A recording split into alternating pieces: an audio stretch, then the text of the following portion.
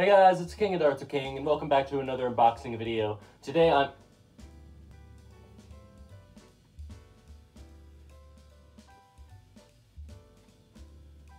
Alright, fine, I'll make the heavy video. First for the minigun is the Titan CS50. The Titan CS50 is as close as you can get to the minigun from Team Fortress 2. It's full auto and it has a 50-round drum magazine, so you can just hold the trigger down and spray darts everywhere. It is amazing. It looks and feels like you're playing heavy in real life.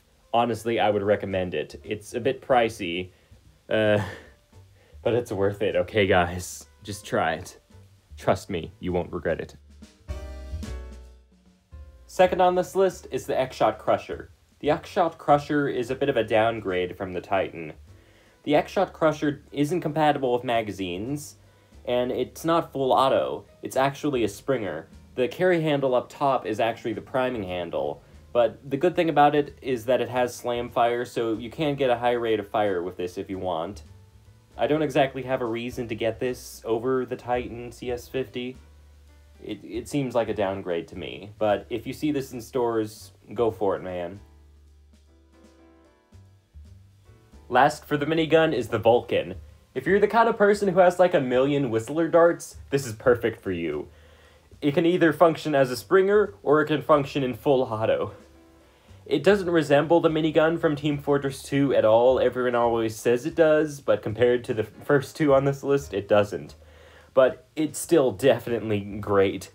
I think everyone should at least try using a Vulcan at some point. Seriously, it's got the cool tripod thing on the bottom so you can set it down. Heavy never does that in-game with Sasha/the minigun, but you could do it. It might make it a bit easier if you don't like carrying it by the handle up top. You'll just look awesome charging in the battle holding a Vulcan.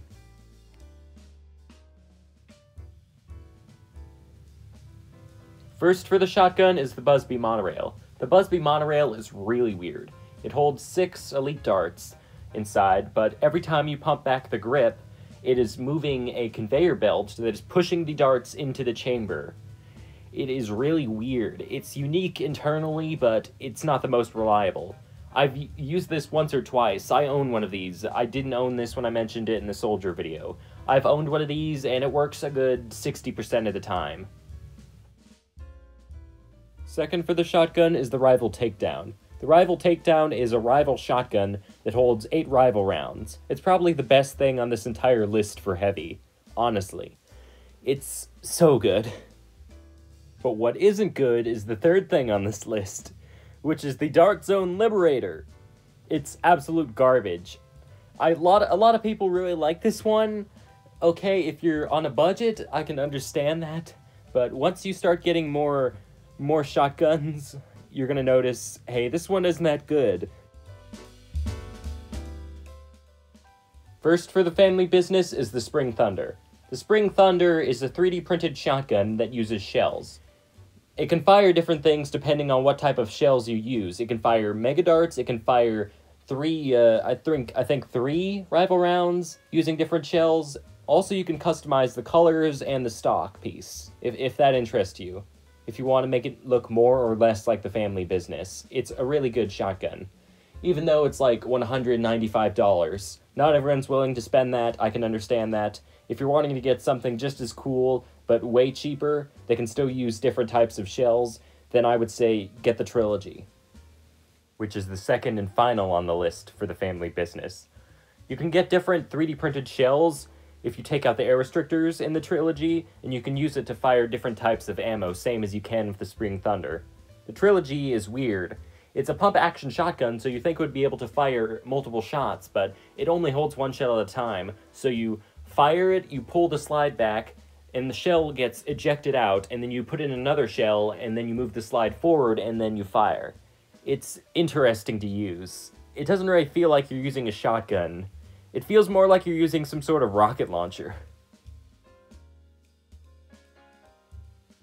As with most melee weapons in the game-themed Loadout series, they don't make any sense.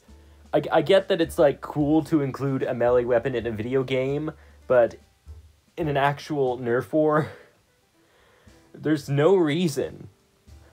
Okay, if you have to be the guy who wants to pretend to be Heavy from Team Fortress 2, and you want to run around punching people, I guess you could use, like, those foam Hulk hands or something, if you have to.